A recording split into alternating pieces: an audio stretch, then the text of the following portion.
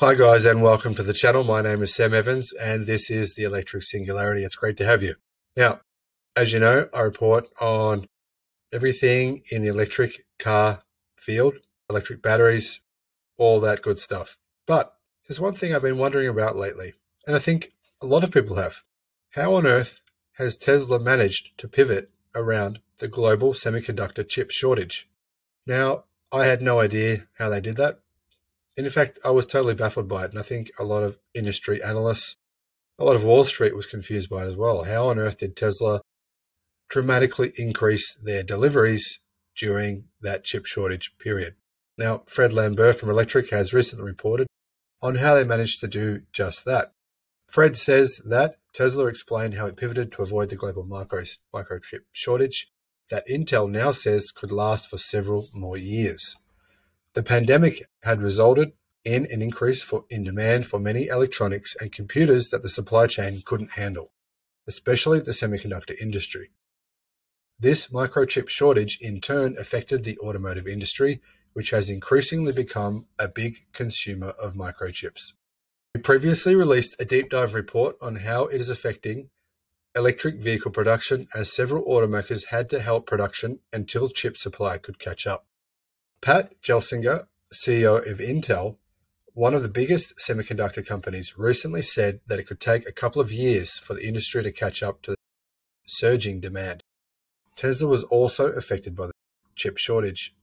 During Tesla's Q1 2021 earnings call last week, Elon Musk said that Tesla had some very important supply chain issues, mentioning the chip shortage, and even compared Tesla's logistics difficulties to World War II level logistics challenges.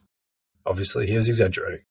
This quarter, and I think we'll continue to see that a little bit in Q2 and Q3, we had some of the most difficult supply chain challenges that we've ever experienced in the life of Tesla, and the same difficulties with supply chain with parts, over the whole range of parts. Obviously, people have heard about the chip shortage. Tesla uses several chips inside its vehicles to different control systems and its infotainment system. Most famously, the automaker uses a chip that it designed itself for its self-driving software. That chip is produced by Samsung, but obviously it was designed in-house by Tesla.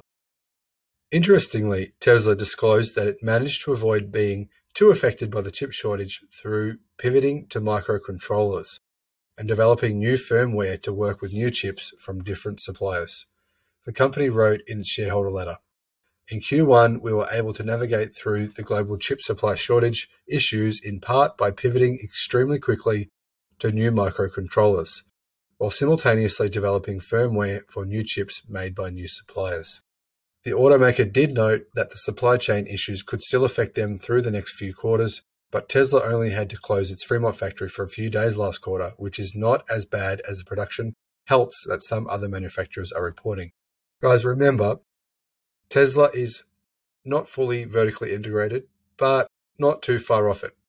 What that means is when Tesla build a car, they pretty much use only their own systems, their own in-house design systems to build that car. As many of you know, every other automaker in the world, except for maybe potentially some of the Chinese automakers, use the electric systems from a very wide range of companies, including Bosch and other manufacturers. So those companies, those other automakers, are reliant on external businesses, and in fact, a wide range of external businesses. In many cases, cars from mainstream manufacturers will actually use up to 30 different computer chips from a range of different suppliers and then try to integrate all those systems together, which, as you can imagine, means they're heavily dependent upon a very wide range of different businesses, whereas Tesla obviously have less dependence on that network. Now, I'm not sure that logistics issues were as grave as World War II. Obviously, Elon was just exaggerating there and kind of sharing his frustration with us. But Tesla, the fact that they were actually able to pivot and think logically here and work out a way to get around this chip shortage is pretty damn impressive. And I'm not exactly sure what these details involve, how exactly they pivoted to microchip controllers, or, that's beyond my head. But I've got to say, massive kudos to Tesla for once again outsmarting the mainstream automakers. I believe Tesla will continue to pivot like this on a range of different issues, whether that be working on full autonomy, whether that be working on improving battery cell technology. They're not going to just stop at making 4680 battery cells. They're going to make whatever the new number is. And I'm sure they're already working on those new models right now while they scale up development for the 4680. Obviously, they're thinking 10 years ahead, and that's what I like about the company. Now, I'm an investor of Tesla, so there's my kind of letting you know that I'm a huge fan of the company. However, I do admit Tesla has areas that they need to improve on, and I believe the company knows this. Guys, thank you for watching the video. Please remember to subscribe, and I'll see you on the next one. Bye-bye.